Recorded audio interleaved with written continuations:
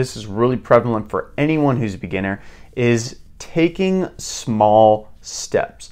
So when you're first starting out, it can be so overwhelming. You might not know what to do. You see this workout routine online, you see that workout routine, you see this diet. Should I do the diet my friend's doing? Should I try out this thing I saw online? What do I do? There's so many things out there. So when you're first starting out on your fitness journey as a beginner, you need to be clear on why you are starting. You need to be clear on why you're starting. Are you starting maybe because you're a little insecure with how your body looks? Are you starting because you want to feel a little bit better in your daily life? Are you starting because you want to prove to yourself that you can stick with something? You want to prove to yourself that you can be determined and actually stick with something long term that will allow you to achieve the best fitness goals for yourself. The reason why this is so crucial and so important is because this why and understanding these specific things will give you the motivation that you need when you feel like quitting. There's going to be days, there will be a lot of days where you don't feel like going to the gym, eating healthy, but grounding yourself really close to that reason why you started, why you're getting into fitness to begin with as a beginner, can give you that motivation on days when it's not so easy. And you got to have a clear goal. And when I say clear goal, you might be overwhelmed and thinking, I have no idea. I just want to be fit. I just want to be fit. Think about what being fit is, right? Is being fit for you losing one pant size? Is being fit for you running your first 5K without stopping? Is being fit just being able to play with your kids without stopping? It doesn't need to be something that's super kind of out there and like a crazy goal. It just needs to be something that you can lean towards, that you can navigate towards, and that you can use as kind of a stepping stone towards. Because if you don't have a goal, if you don't have any frame of reference in why you're doing it, guess what? You're also going to be led astray. You're going to be seeing other people doing this crazy workout. You're going to be seeing other people doing this crazy fad diet. And then you're going to think, oh, I should try that. I should try that. But if you simply remind yourself, I'm just doing this because I want to be fit to play with my kids. And the way I do that is by following a good diet, eating well for the most part, 2 to 3 workouts a week, I'll be good to go. I don't need to follow crazy stuff. I don't need to get put off track by all these other external things, right? I'm focused directly on my goal as a beginner. I am focused on getting those things.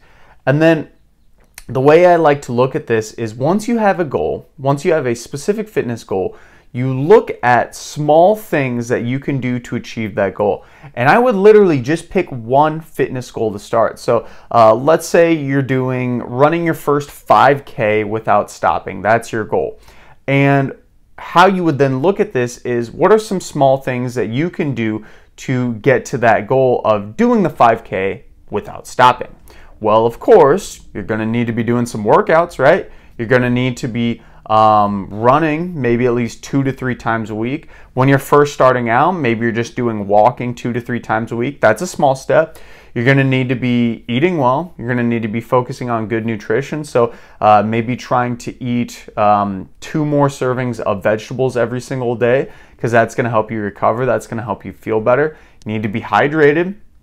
So maybe you're going to focus a little more on drinking 1 glass of water with every meal. That's going to help you on your overall weight loss goals. Not weight loss goals, the 5K goals. But what are some small things that you can do to reach your goals? And realistically, you're just picking 1 to 3 of these things. You're trying to follow them closely and always reminding yourself that you might fail. That's okay.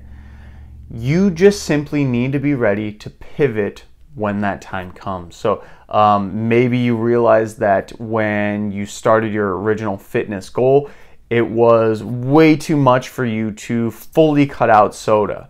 So instead of cutting out soda completely, maybe you're just drinking 3 sodas a week instead of a soda every single day. So that can be a way you can pivot, so then ultimately you're not failing as much, because when you fail, this can lead to a lot of different things. It makes you basically not focus on your goals as much. It can lead to some anxiety, it demotivates you, and it's extremely distracting as well. So all of those things kind of tied up in a bow and put together usually lead a lot of people to not achieving the best fitness results for themselves. And these things aren't crazy. You know, I'm not reinventing the wheel here, but you're trying to break down where you want to be and where you are trying to go, and then looking at what are very small things that I can do consistently over time that are going to lead me to that. Super simple, but if you think about it, from the example, once again, before we go on to this next portion, also too, give this video a like if you're getting any new ideas and some motivation to hit your fitness goals this year. If you think about the idea of running a 5K without stopping, and your initial goal is to just run 1 mile every single week. 1 mile every single week, that's all you do. Over 52 weeks, you ran 52 miles that entire year. That is insane. That is awesome. And you might be thinking, when you first start out on that goal, what's running 1 mile a week really going to do for me? I'm doing nothing else the rest of the week. 52 miles at the end of the week. That's compounding. That builds. You're going to feel better. You're going to want to do more. All of these things will build on each other over time, which is what will get you to that dream body, that dream fitness level that you want, that you desire for yourself.